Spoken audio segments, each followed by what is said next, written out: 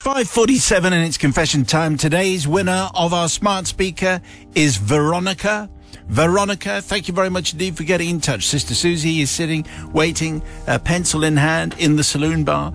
Brother Matthew is sitting in front. He has a confessions diary which he keeps. I do. Wow. Yeah. I know. Who'd have thought, huh? Veronica says, "Dear Brother Simon, brother from another gutter, and Sister Susie sherried off her head." Wow. That's a little bit harsh. Let's see where we go. My confession goes back only 8 years to a better time when holidays were the norm and sometimes taken more than once a year. How we miss those times, says Veronica. So we're off on holiday, and as usual, we were late leaving for the airport, where we had booked an overnight stay in a hotel on their executive floor. We had some points to use up, and this would allow us a light tea and a free drink. That's the executive, is it? Wow. Light tea. I mean, the luxury. The journey down was, as usual, disastrous and added a further hour to our already extremely late arrival time. Our planned 8 p.m. arrival was already looking nearer to 9 p.m, but it's okay. We could make it to the lounge for our freebies before they close at 11 p.m. We arrived at the airport parking, hump our cases to the bus stop and wait for the next shuttle bus. It says 5 minutes, but we waited and waited. I'm guessing the buses ran less frequently at this time of night. We eventually boarded at 9:30. It's okay, it's not too far to the hotel, or so we thought. When we got to the airport, we then had to run from the drop-off point, case wheels nearly on fire. They were being dragged that quickly. It's amazing the pull the free G&T has. You made it to... All this is just for a free biscuit and a G&T. As we checked in, husband confirmed that we'd already parked, so no need for their overnight parking fee. He then stopped in his tracks and exclaimed, "I didn't lock the car." Oh, no. He goes back to the car whilst I take our cases up to the room. I text him to see how long he's going to be, and I'm told, "Waiting for return bus," he texts back. And the car wasn't locked, so good job I went back. It's now 10:45. We're running out of time. "Where are you now?" "I'm on the bus," is the reply. He arrives at the hotel room door, bright red, sweating and panting. Up we go. Straight to the lounge. The door is locked. What? It said 11 p.m. We bang on the door, desperate for our snacks and free booze, only to be told through the glass that they were closed. We were too late. There's someone behind that. So we great. trudge back to the room. Room service it is then. We called room service to be told that closed at 11 p.m. as well. Brilliant. So now what? Well, there is a well-known burger restaurant not far from the hotel, my husband says, so don't worry, my sweet. I will pop and get us a tasty treat. And apparently when you got there, the door was locked and there was a sign saying drive-through only from 11 p.m. This is my favourite bit. So, bless him, he took his invisible steering wheel in hand. He drove to the window, knocks on the window. McDonald's guy. "Hello? Oh, it's drive-through only, mate." "I am driving through," says husband. "Where's your car then?" "I'm in it, it's invisible. Peep, peep, that's my horn." McDonald's guy says, "Okay, what do you want?" This is class. Phew, anyway, so we are going to get some dinner. I get a text. "I'm on my way, battery 3%. Anyway, so I waited and waited, getting very hungry. After 10 minutes, no sign. So I go wandering off around the hotel to see if I can find my husband. There's no sign of him, but I can hear an alarm going off, and I text him, "Where are you?" "Stuck in the lift," he says. "Have you raised the alarm?" I asked. "That's the noise you can hear. I'm pressing the bell." "Do you need my help?" I asked, but there's no reply. His battery is obviously now completely conked out. So I follow the sound of the alarm and find the lift he's in. And I'm shouting his name, but I've got no idea what floor he's on. So like in the movies, I try to prise the doors open. What? A couple of lads come by and I ask if I'm okay, and I quickly explain that my husband is stuck in the lift, and they said they'll go around and try and find someone to help me. Anyway, then a lady from the hotel arrives, and I fully explained to her angrily the situation, that his battery was flat and he had some food with him, and that it's the hotel's stupid fault and we should be compensated. She then says, "Okay," and she offers us a selection of food from the kitchen and free drinks from the bar. And here is where I need forgiveness, because I went absolutely doolally and started shouting in no uncertain terms and using unseemly and indecorous language. for a woman of my age. I said, I don't want your stupid food or your stupid drinks. I want my husband out of that lift. Do you understand? Then I added unnecessarily, haven't you seen Die Hard? How hard can this be? It took another 15 minutes to get my husband out. I was so relieved I forgot to tell him about the offer from the hotel of free hot food from the kitchen, and we sat and ate a cold burger and chips with warm drinks. I need forgiveness for being a crazy lady, losing my calm, shouting at the poor hotel woman, but also to my husband. I need forgiveness from my husband for making us turn down the nice offer of a warm meal and some cold drinks. And I haven't told my husband this until now. Well, I mean, it's a very, very stressful holiday situation, but my favourite bit is definitely going through the drive-through without a car. Pop, pop. That's right. Where's your car? This is it. It's invisible. Sister Susie from the pub. Oh, Veronica, do you know what? Quite a lot of things went wrong there. Now, there isn't, being mean to someone who works in the hotel was probably a bit mean, and maybe I shouldn't forgive you. However, the invisible car that your husband did and all the things that went wrong, I'm feeling nice today, so I'll forgive. Brother from another gutter. There is so much going on here. Yes. I love it. I love the drive-through. I love the stuck in the lift and therefore referencing Die Hard. I don't remember Bruce Willis getting stuck in the lift at any point of Die Hard. But the thing that I love the best is turning up at the executive lounge with 15 minutes to go. What are you stuffing your trousers with custard creams? Yes. Goodness me. Yes, definitely forgiven. Well done.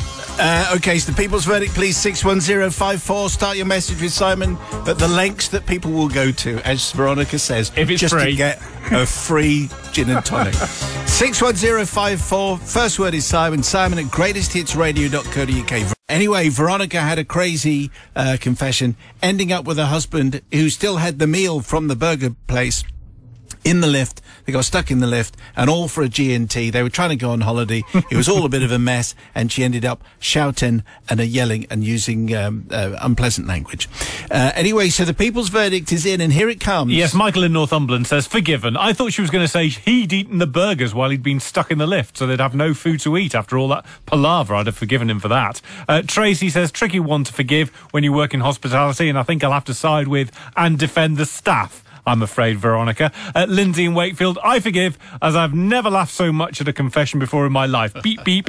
And finally, Jerry says, forgiven. Part, remember. Part. Jerry says, forgiven, because I'm loving it. Oh, okay. I understand. Good. I understand that. Yeah. Okay, yeah, absolutely.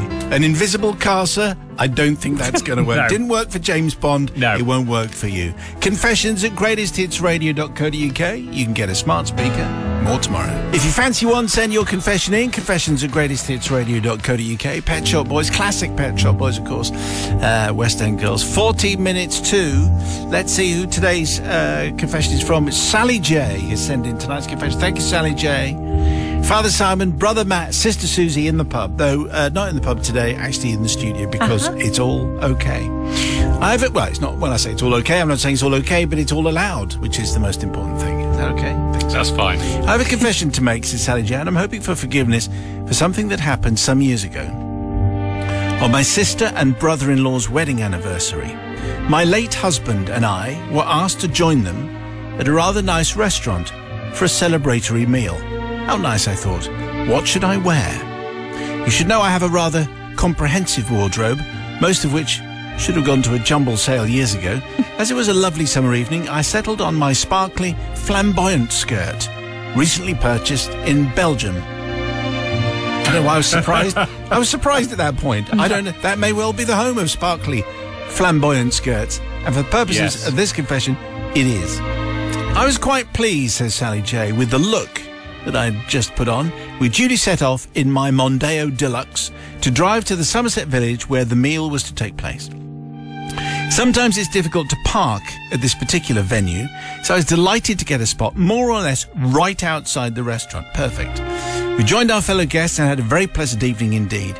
All was well, and we had that nice feeling that you get after a great night out. Unfortunately, that nice feeling wasn't to last very long because things started to go wrong the minute we got outside the restaurant. My husband took 3 large strides, opened the passenger door of the car, and got in ready for the off.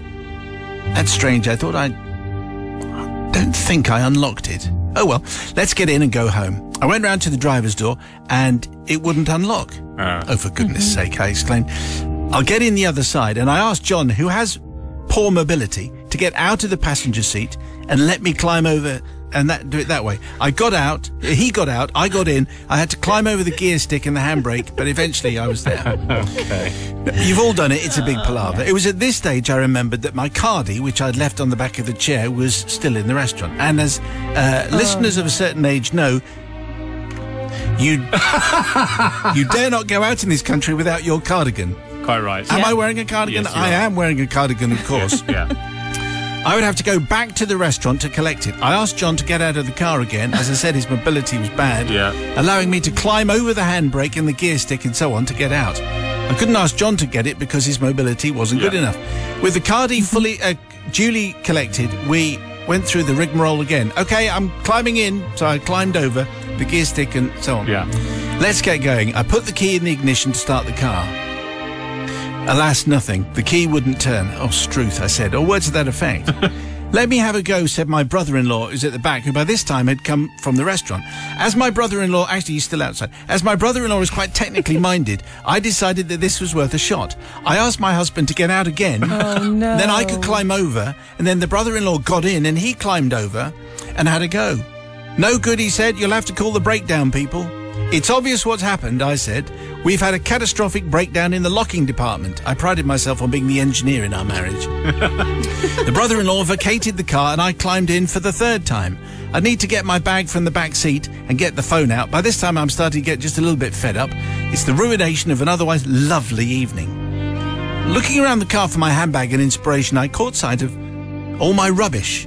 I really must clean the car over the weekend, I thought. It was the usual empty crisp bags, empty water bottles, tissues, several sausage roll bags from a well-known baked goods shop. My husband could never go past one of these particular shops without buying a sausage roll. Then I noticed white chocolate wrappers. We both hated white chocolate, as do most right-minded people. Right. Quite like white chocolate. So I'm thinking, well, rubbish is okay, but this wasn't my rubbish. It belonged to someone else. Yes. And furthermore, so did the car. Quick, I said to my exhausted, long-suffering husband with limited mobility, get out! I clambered over the handbrake again, you get the picture, and we did what any other self-respecting couple would do in the situation. We legged it. Well, actually, says Sally J, I legged it, but my husband did a sort of lopsided hobble. Yeah. Surprisingly, we only had to leg it about 20 yards because we found another Mondeo Deluxe. Surprisingly, which looked exactly the same as our car. And unsurprisingly, the key fitted and we sped off down the road, leaving a cloud of exhaust smoke. Ta-da! No damage done, you might say. Could happen to anyone. No harm done. Alas, the next day when I picked up our discarded outfits from the bedroom floor where we had left them, I discovered that my sparkly, flamboyant skirt, purchased recently in Belgium, was completely devoid of any sparkle. It was totally and completely sparkless. Oh, no. Every sequin was missing. There wasn't a single one left on my dress. They must have all got caught on the handbrake and the gear stick when I went in and out, Yes. leaving discarded sequins in some poor bloke's Mondeo Deluxe. He may not have had a reasonable explanation for this occurrence.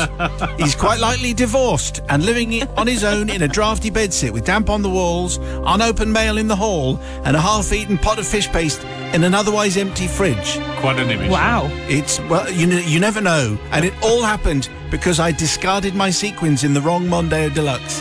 And it is from this poor person from whom I seek forgiveness for having possibly... Oh, that was smooth. That was Wow. one of the best. Let me just do a little shift.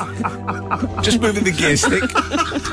Just doing a U-turn. This is the World Service. Wow. Anyway, Sister Susie, what do you say to Sally J, who left her sequins in a pile in the Mondeo Deluxe? Well, I feel like she should be also asking for forgiveness for her poor husband. You know, in, out, in, out. It's like the hokey cokey in that car. And you know what? Sequins are the worst thing on earth to pick up. So they will I find probably that. be still in that car right now. So for that reason, I'm sorry, I can't forgive you, Sally J. Brother from another gutter. Was no one else looking at the car? Why is it all down to Sally J to get them all in the car? Can you not see we're in the wrong car? It's not all down to her, and she's got to get out, and she's got to go in, and nobody else is going to go in for the cardy, apparently. It's all down to her. I don't see why she's got to ask for forgiveness. However, I do have my problem with the white chocolate. What's wrong with white chocolate? Nothing's wrong with white chocolate. And also our Belgian cousins, well known for their sequins, from what I remember. Therefore, forgiven. Forgiven, of course. Obviously. 61054 on the text. First word is Simon. Simon at greatesthitsradio.co.uk. Merely moments ago, we had Sally J's confession involving getting in the wrong car, leaving her sequins scattered in the wrong car. Someone got divorced, though that's her just speculating, because it would have been an embarrassing discovery, and she doesn't like white chocolate either. People's verdict then. So Philippe says, forgiven. The husband got in first, not her fault. Dave the dog groomer says, not forgiven. Anybody who doesn't like white chocolate doesn't deserve to be forgiven. Jenny says, not forgiven, simply for not liking white chocolate. Nothing to do with the car. Andy in Wigan, I don't understand why she didn't unlock the driver's door from the inside after negotiating the handbrake and the gear lever, therefore reducing sequin loss and husband inconvenience. Not forgiven. But finally, Charles says, forgiven. I once returned to my Austin 1100 in a multi-storey car park. The key opened and started the car, but as I drove down the levels, it didn't seem quite right, and I realised it wasn't mine. I parked it, found mine, drove home. Only later did it occur to me that the real owner may have spent ages finding their car because it wasn't where they parked it. Yes, maybe that should have occurred to you slightly earlier. Anyway, if you have a similar tale, or maybe that's provoked a certain thought in your mind, we'd love to hear your confession. Send it to confessions@greatesthitsradio.co.uk. Confession time. Don't forget, as we mentioned just a couple of days ago, if you get your confession read out, you definitely get the smart speaker. Yeah. None of that old-fashioned voting. That old-fashioned from last week. Okay. It's now an autocracy. We banished the voting. So we've become all authoritarian. So here's today's winner, Sid. It comes from Sid says, Reverend Simon and the Holly followers. He might have meant holy followers, but I'm not. What do you think? Yeah. I don't know. Holy's okay. Reverend Simon and the holy followers. In this confession, it dates back to the early 90s. By the way, I should say, Go on. I think it's a 12, definitely. And if you're eating food, it's a 15. Okay. Right. Is that right, Susie? Do you think? Yes, I agree. Okay, dates back to the early 90s when I was training as a medic. It's a little bit... Right, straight away. Yeah, it's a bit Tuesday night BBC Two, isn't it? Okay. As part of this role and my qualification, I had a blend of written exams and practical studies, and this involved a number of elements of broad-based medicine and skills. So, as part of that, for 2 weeks, I was sent to cover night shift duties at a geriatric hospital. To picture the scene, it was a 1930s hospital with a horseshoe-shaped ward, high ceilings, wooden floors, metal beds, big windows. The ward was run like Carry On Doctor, with a matron that looked exactly like the Carry On star Hattie Jakes. Brilliant. Ooh, matron, Yeah. and so on. Although that obviously wasn't her that said that, because she was the matron. As you may guess, it was not a particularly wonderful place, but the residents were lovely. Saying that, my shift, here's the shift, started at 9 p.m. and lasted until 8 a.m. the following day. Wowza. That's a big one. It never went off without an issue. After 1 a.m., most nights, it was a cross between Wildlife on One and Down on the Farm. Wow.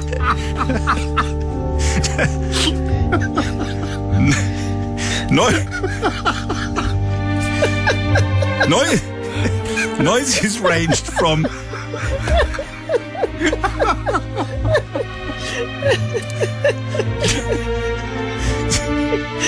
I'm trying to say gentle puffs of wind, and I'm not making it. Noises ranged from gentle puffs of wind to heavy drilling. Some nights we even had Elvis singing In the Ghetto. So part of my role is to carry out blood pressure checks, change bedding, and other things. One evening, and let me give you a bed panoramic view here. Oh, yeah, that works. I went round the horseshoe-shaped ward and collected false teeth from 19 beds. They were placed on a tray working from left to right. After all, Hattie Jakes did have a system. Hospital quarters on the beds, everything had its place. If collected correctly, you would then have a U-shape of plastic cups with dirty teeth in, sitting pretty on the metal tray. The next stage was to take the tray to the sluice room. I've then taken out a whole paragraph about the sluice room. Yeah. I started the next stage of filling each cup with cleaning solution and water. The image here is, of course, a lovely foam top with little bits of menu for the day dancing on the top. After a long shift and a period of gentle poaching, the gnashers looked well seasoned. It was time to rinse them clean, not an easy task, a bit like holding a slimy fish with cabbage attached. Okay. 90 minutes later, the brushed and washed sets of pearly whites were clean and fresh. Full of pride and with a spring in my step, I came out of the room with my handiwork and I started to put the teeth in clean bowls back around the room. Walking from right to left, nice and softly, as I didn't want to wake the residents. The shift finished and handover started. It was more like a moan and run session with the aim of leaving quickly as the agency staff were arriving. As I walked towards the door, the residents started to wake as the breakfast round was in full flow. As they set up and tea was poured, the polished teeth were popped in. Now, I must point out that we had a range of mouths and a range of teeth missing. Some had bridges, some had complete sets, others just had a few teeth missing. It was like a ripple effect or a Mexican wave. What happened was this. Mrs. Smith started gurning, tea and toast flying in all directions, as the inserted teeth did not appear to fit. Then Mr. Adams looked as though his teeth didn't fit either, as if he'd swallowed a wasp. Mr. Wright, next to him, sounded like he had maracas in his mouth. And so it went on across the room. None of them fitted. The only person happy was Mr. Peters, sitting bang in the middle, in the centre of the room, and the penny dropped. The teeth were put back the wrong way, so instead of going from left to right, I put them back from right to left. It was a madhouse, with teeth, gums, tea and toast all over the place. I exited the hall. After 32 years, Father Simon, it's time I put my hands up and said sorry to the team that had to fish them all out again and try and tidy up my mess. I was young, and that's all I can say. I'm still hoping that maybe I can be forgiven. But let's just see. Very nice fade from Sid, who's now a health and safety officer, he says. Okay. That was a little bit unpleasant. Sister Susie from the pub. No, Sid, it just made me feel sick. And those, can you imagine having someone else's teeth in your mouth? No, thank you. Not forgiven from me. Okay, we're running late because Susie's being brief. Clearly, brother from another gutter. Well, I'm obviously going to forgive just because that made me laugh quicker than any other confession has done within the second paragraph. Yes. Well done for them on that. I mean, the problem is the system, isn't it? It's the system. It's not his fault. You know, it just goes to show you change the personnel, doesn't make a difference. If your system's wrong, that's your problem. Can't imagine how that would apply in any other walk of life. So I'm going to forgive. Well, it's the people's verdict that matters. None of this nonsense in the studio. 61054. First word is Simon. Forgiven or not? 61054. Your verdict on Sid. 6. We had a confession tonight from Sid. It's carry on again, doctor story. You got all the false teeth wrong. 19 sets of false teeth. All of them bar one in the middle of the horseshoe. Completely and utterly wrong. And it was memorable for a bunch of reasons. But anyway, the people's verdict is in. Here it comes. So Ali in Weymouth says definitely forgiven just for conjuring up such a hilarious scene. Sharon says not forgiven. Sid should have paid more attention when they were putting them back and made sure they were in the right order. True. They were there to do a job properly after all. But Sarah from Kent says forgiven. I too was that junior nurse in 1984, except I had to go around asking the patients, would you mind trying these ones? Oh, nice. Smart speaker for Sid, I think.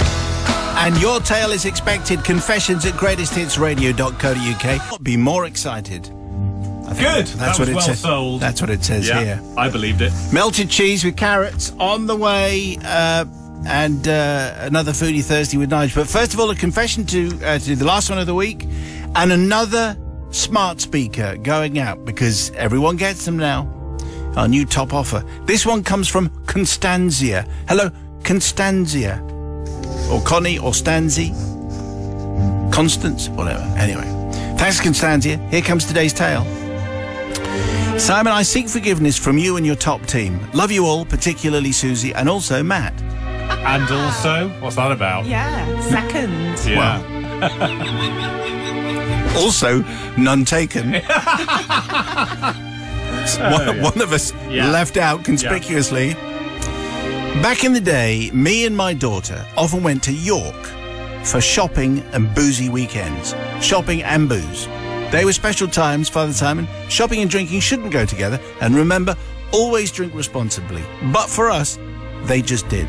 Buy some makeup, have a drink. Buy some clothes, have a drink. Buy more clothes, have another drink. This could be tea and coffee, obviously, and cordials. It could be. Available. It's not. We decided one Sunday morning to go to a service of Mass at York Minster to level up the balance of wine, food and shopping. This is apparently actually how it works. One balances the other. Yin and yang. You indulge in some excess and then you need some holy incense to waft it all away again. Keeps the universe in balance. And, in all honesty, my heavenly account was, I felt, in serious debit. So I needed to put it all right. My daughter, Father Simon, is quite quiet and shy. Me, not so much. I'm also Catholic, so I was treading in challengingly foreign waters in a C of E church. But all were welcome, of course, whatever your home team was. That's one way of looking at it. The Minster is, of course, a magnificent place. Completed in 1472, we were in awe. The Gothic nave, the perpendicular Gothic choir, and the largest expanse of medieval stained glass anywhere in the world. Yes, I had read up on it. We stood for a few seconds to take it all in. Wow. Isn't it amazing, I said. Shut up, my daughter said. You're embarrassing. Which is the role of children in general. Most people were sat to the right of the church, but I saw a quiet section, so I said, we'll go and sit there. My daughter said, are you sure we can? Because no one else is sitting there. Me, as Mrs. Know-It-All, said, we can sit where we want. It's a church. I think that's how it works. No place settings, no table plan, all equal in the eyes of the Almighty. Amen. So we take our seats and slowly more and more people join us. Strangely, most of them had lanyards on. I said to my daughter, don't worry, there'll be tourists or something like that. This one particular chap stood up, he had a lanyard on, he stood up at the lectern in front of us and asked us all to stand. I'm thinking, well, the vicar isn't dressed too well for a minster. In fact, he looks rather shabby. Never mind. He then said, shall we all practice our scales? I looked at my daughter and she looked at me, and apart from do, re, mi from The Sound of Music, we didn't have a clue. Anyway, on closer look, the lanyards said, the English National Choir. And that's who we were sitting with. Okay. If they'd been a rock choir, Father Simon, we could have joined in. I can do a fabulous Cold as Ice. My daughter does a great umbrella, Ella, Ella, hey, hey. But this wasn't that. This was, and I'm guessing here, some of Handel's Messiah or some Bach or some Panis Angelicus, some Ave Maria. Yes, I've looked this up too. I hummed along. I oohed and ahed. I muttered a few what bopaloo bops or what bam boom. But then, led, because there's not a lot of that in Handel. No. Then, led by my moral compass, a.k.a. my daughter, we called it a day. I actually didn't need her comments. As you could tell from the stares and frowns, this choir thought I was a rubbish singer. And they were quite right. We lasted 3 numbers, I gave it my tuneless best, and we left. I'm hoping that they're a forgiving bunch. I mean, being immersed in all that glorious music, they must have gentle, understanding souls, don't you think? Choristers, I imagine, are jovial folk who appreciate a good cake, fine ale and properly cooked sausage. But maybe it's just me. What? Where are we getting that from? But they knew that we were interlopers because we had no lanyards. Plus, Constanzia, you couldn't sing. That was the crucial bit. So, like mini space invaders, we had to shuffle sideways along the rows of choristers, heads hung low, and walked over to the other pews where the congregation had all watched us, including the vicar, in the correct attire. Somehow, I know that he knew. We sheepishly waited until the end of the service and left, flushed, embarrassed, very hungover, and very red-faced. Please, I ask for your forgiveness, particularly from Matt and Susie, because I like them the most. That's Constanzia. Sister Susie going first. Here we go. Well, I'm always up for, fitting in a glass of fizz, whatever you're doing. So, I think, why not? If you're going to go away for the weekend. Too much? Just fit it in. And you know what? You had fun, and you weren't to know that you weren't to sit there. Why didn't they put a sign? So do you know what? I'm with you. I'm going to forgive you. Really? Yeah. I'll turn up for the books. Brother from another gutter. Absolutely right, Suze. There should have been a sign. No one said anything. I mean, it's hardly their fault, is it? I mean, the revelation that choristers like sausages, I had no idea either. So a well-cooked sausage. A well-cooked sausage. And so yeah. So I'm going to, if for nothing else, then Simon channeling is in a Derek Nimmo, which managed to find its way into that. Did you like one. that? Yes, very much so. Ask your parents. It's a topical TV reference. I don't get it. Definitely forgiven. Okay, all right, but actually, when it comes down to it, Matt and Susie don't count because it's the people's verdict. That's So what true. counts. Does Constantia get forgiven? It's entirely down to you. You text 61054. First word is Simon. You can email simon@greatesthits.co.uk. Forgiveness was around earlier for Constantia's confession about how she tottered into York Minster, slightly the worse for wear, and spoilt a whole choir rehearsal. But apparently that's fine. Anyway, let's say what the people's verdict is. What do we have, Matt? Well, everyone's forgiving. So Betty says, all's forgiven on my part. They had good intentions, so nothing to feel guilty about. Sarah says, my rule is always that it's worth forgiving if Susie forgives. There definitely should have been a sign, totally forgiven. And finally, Lids says, this lame minister says, totally forgiven. All are welcome. They had the guts to even go, so that's awesome. Plus a story for life. Totally forgiven. Pass the communion wine. Do you think a chorister, do you think that was a good description of a chorister? Someone who likes the finest things in life and a well-cooked sausage? Well, I don't know any choristers, but let's just go along with that. Okay, well, we'll find out. Anyway, now listen, if you have a confession, particularly confessions that take place in churches and cathedrals, I mean, they all sound fun. Yes. Clergy in general, always up for a quick confession, I think. So if you've got one for us, we would like to give you a smart speaker. That is the deal. You send it to confessions@greatesthitsradio.co.uk.